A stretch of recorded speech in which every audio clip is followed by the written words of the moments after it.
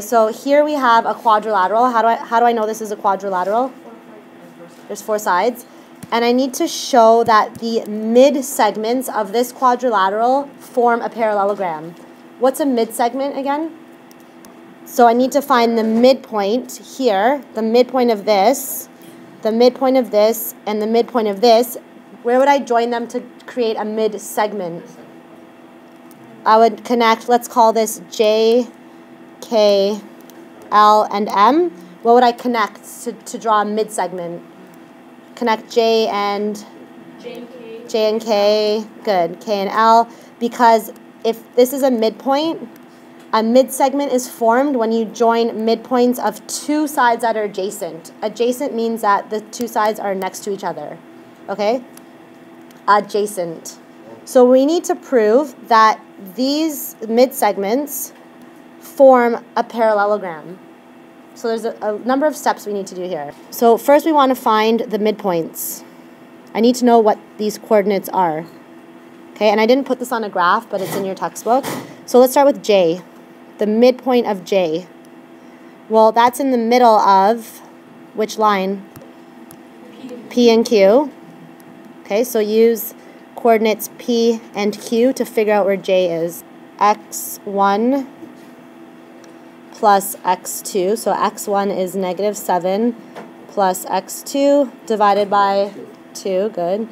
And then y1, which is 9, plus y2, which is 11, again divided by 2. Okay, what's -7 plus 9? 2 divided by 2. And 9 plus 11, 20 divided by 2. Let's simplify that. 2 divided by 2. 20 divided by 2. So I know that J is located at 110. And this is going to be important for when we need to figure out if the sides are parallel.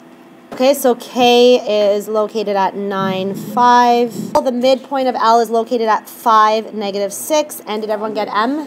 Yes. Yep. -4, -3, good. And -1. Excellent. This shape here, JKLM, represents the mid-segments from our original shape, right? Is this still a quadrilateral? Yes. Yes. We need to verify, we need to see if this quadrilateral forms a parallelogram. Well, what is a parallelogram? 2 sides are equal. A parallelogram is when 2 opposite sides are parallel. So we need to see if JK is parallel to what? ML. And we need to prove that, we need to see if JM is parallel to KL. Well, all of these are line segments. They're lines, right? How do you figure out if 2 lines are parallel? Oh, they're equal. We need to find the slope. So we're going to find the slope of JM.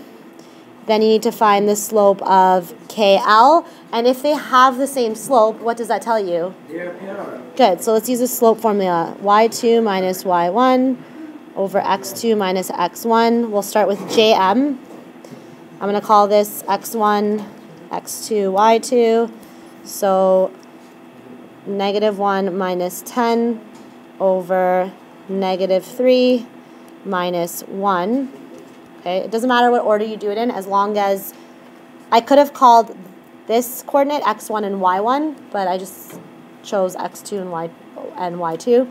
-1 take away 10, -11, -3 minus 1 is -4. Let's turn this into a decimal so that when we're comparing, we can compare as a decimal. So what's a negative divided by a negative is a positive, and what is it?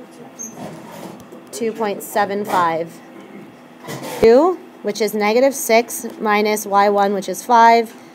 5 minus 9. -6 take away 5 is -11. 5 minus 9, -4. Well, we know that -11 over -4 is positive 2.75. So I know for sure that these 2 sides are parallel. We have to figure out if JK is parallel to ML, so you're going to do the exact same thing. Of JK is equal to -5 over 8, which is -0.625 as a decimal. What was the slope of ML? negative 5 over 8, which is negative 0.625. So, both slopes of the opposing sides are equal, which means that these two sides are parallel. We discovered earlier that the other two sides that are opposing are also parallel. Therefore, is this quadrilateral a parallelogram? Yes, it is. Yes, this Did you reach 100,000 yet? is a parallelogram. Guess what? I reach 100,000. Made with Doodlecast Pro.